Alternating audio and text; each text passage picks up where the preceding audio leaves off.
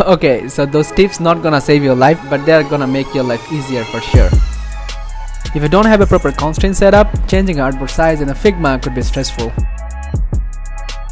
Just hold down the Ctrl or Command key while changing the artboard size and release the mouse first when you're done. Do you need to scale the artboard with proportion including the text? Just use the scale tool in Figma.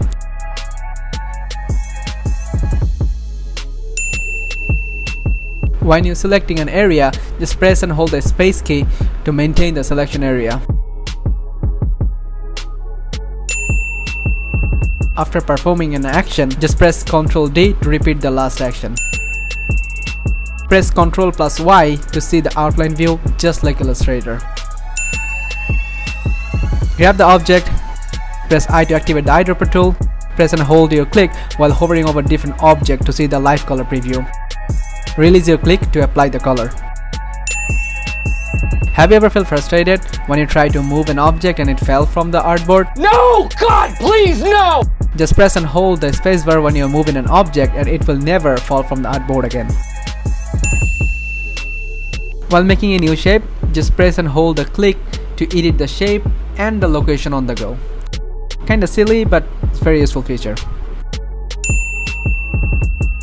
Content Reel is the great plugin for filling out your UI with amazing dummy content.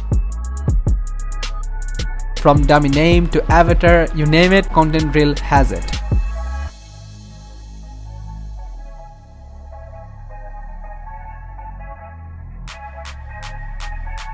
The best part is this plugin is 100% free.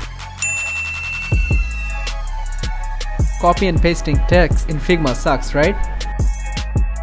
Just copy the text and before pasting it, add a space, then paste. This trick also works if you leave at least a letter or any other character on the original text to maintain the original style of it.